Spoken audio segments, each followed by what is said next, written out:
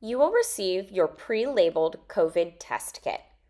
Remove the tube from the bag and unscrew the cap. If you are wearing a mask, gently lower it at this time and begin to deposit your saliva into the tube without spitting. You should be able to let it drop from your mouth into the tube. Fill the bottom cone of the tube to about 1 milliliter of liquid. This may take a few minutes. The more you relax, the easier it will be to fill the tube. Once you are finished, securely screw the cap back on the tube.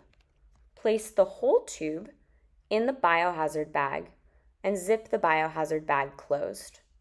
Drop the entire kit in the collection box, which will be located at the testing area.